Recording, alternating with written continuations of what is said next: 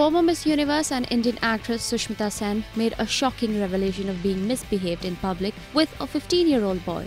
During the Make Your City Safe campaign, Sen revealed the entire incident. She said, So many times people think कि आपको क्या मालूम औरतों के साथ क्या होता है हमारे देश में, आपके साथ तो बॉडीगार्ड्स घूमते हैं, आपके साथ you've got all these other facilities to protect you.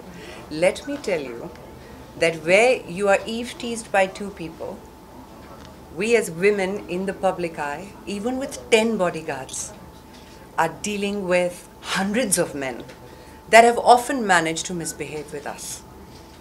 And we know exactly how it happens in this country, trust me, in volumes. But fark kitna hai that at this age, the last time that happened was 6 months ago. I was at an award function, you guys were there as well. 15-year-old boy. 15.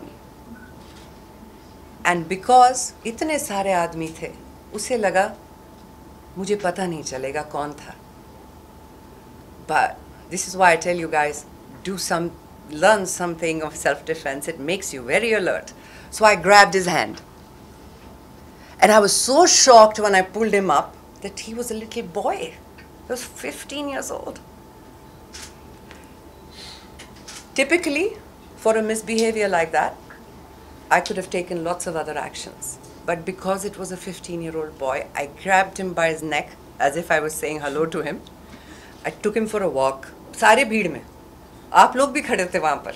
मैं उसको से पकड़ के लेके गई और रास्ते में बोला that if I make a hue and cry about this right now, your life will be over, बच्चा. I didn't do. I said नहीं बेटा, करा तो आपने.